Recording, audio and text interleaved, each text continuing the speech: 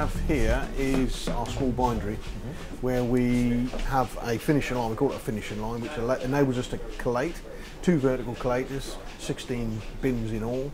We can collate out the back into a stack, or if we've got 64-page book, we can pick those individual flat sections up. It will collate through here, staple, fold and trim, coming out a finished booklet. Now, if you've got a booklet from flat sheets that are either done digitally or indeed through litho press, this machine, I will, if we get the opportunity, Rosie's folding at the moment, when she gets the opportunity we'll get this running. She hasn't got anything in there at the moment, but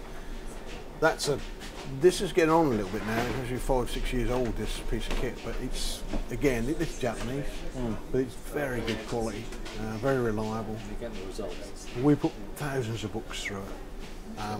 So in addition with that, we've got with digital now, it's drier material. When you're printing litho, you're adding water to the sheet, so it's more flexible.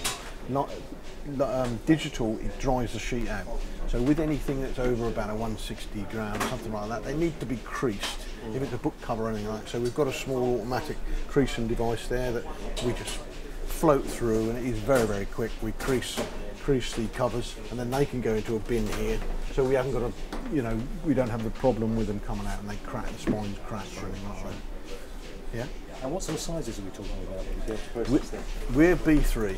We're a B3 house, if you like, so that we print, well, when I say B3, we're SRA3, which is an oversized A3. Yeah. There's A3 with trims on it. B3 is larger than SRA3, if you like, it's the next size up. But most of the kit we have here enables us to go to oversized A3, which is 2 A4 pages to view, 4 A5s or whatever. And again, because we're in the small, the short run and the small format side, yeah, that's fine. We don't want big presses that have big footprints. We don't need that. If we were doing hundreds of thousands run lengths, then we would need a bigger press and a bigger format. We've got a black and white digital, dedicated black and white digital over there, which does the same job as the Konica Minolta, and as it happens, that is a Xerox.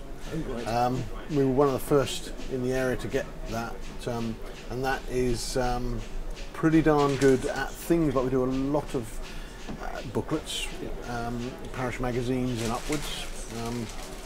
We do a lot of yearbooks, handbooks, and that's, if there's multi-page black and white, that is the press for it. Again, that's getting on a little bit now. I don't know, it's 3 or 4 years, but you know, with digital, you have to look at 3 or 4 year cycles. And the technology moves, doesn't it? Absolutely. Yes. Yeah.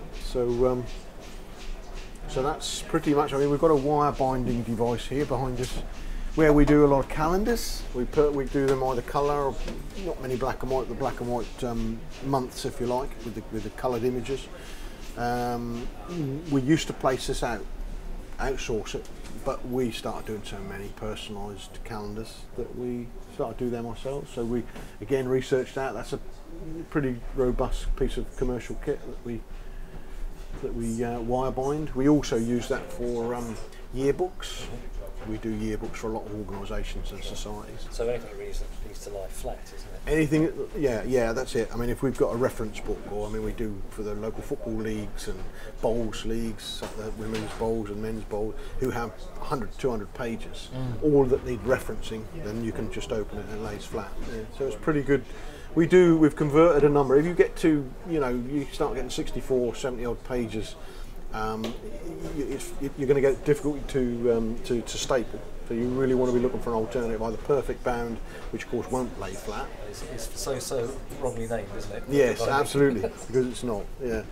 So we do more and more. So that's why I put that in. Yeah. So that pretty much is it, I think, Alan. Okay, thank you, Bill. Yeah.